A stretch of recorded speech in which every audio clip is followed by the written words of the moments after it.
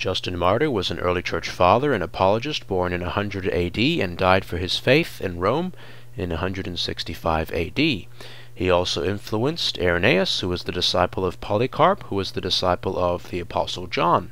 Some believe Justin Martyr was even the disciple of Polycarp alongside Irenaeus. In this video, we're going to prove that Justin Martyr believed that the Son is Jehovah God, while distinct from God the Father and the Holy Spirit, and was therefore a Trinitarian.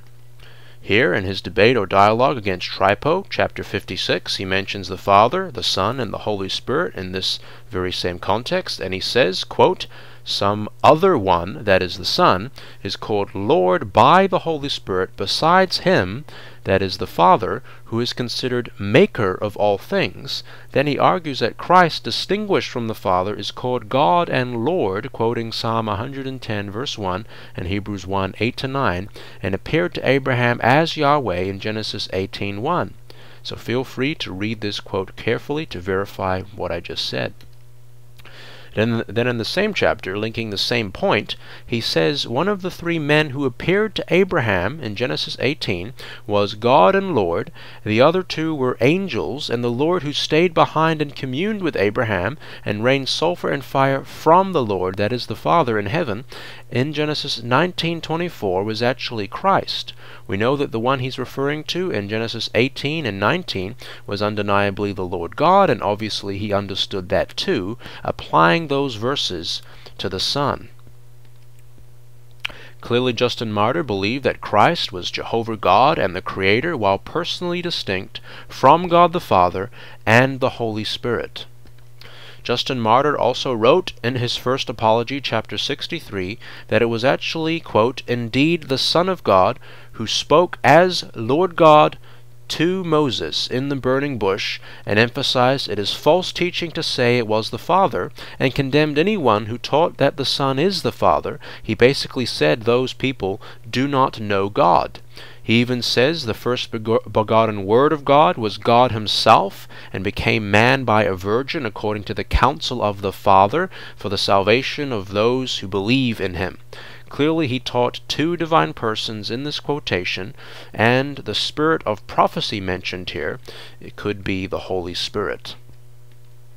Justin Martyr also wrote in chapter 61 of his first apology, quote, "For in the name of God, the Father and Lord of the universe, and of our Savior Jesus Christ, and of the Holy Spirit, they then receive the washing with water."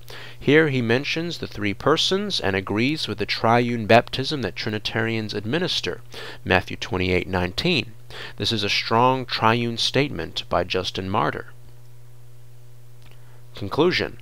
Justin Martyr had no problem mentioning the Father, Jesus Christ, and the Holy Spirit in the very same context, treating them as three distinct persons, and describing the Son as, quote, God and Lord, and maker of all things. He condemned modalism or oneness doctrine and clearly mentioned, quote, the Son of God, pre-existing at least to the time of Moses.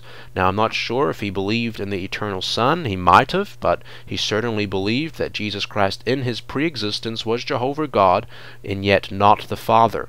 These descriptions are very, very Trinitarian and were very, very early in church history, long before the Nicene Creed in 325 AD. He didn't live too far from the apostles themselves. He certainly wasn't an Arian or a Unitarian, and he died for his faith, even in Jehovah the Son.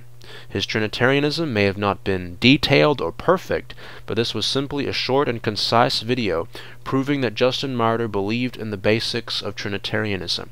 Of course, our ultimate authority is ultimately the Bible, the perfect Word of God, and the Bible also clearly teaches the triunity of Jehovah God. John 1, Hebrews 1, Colossians 1, John 5, 2 Corinthians 13:14.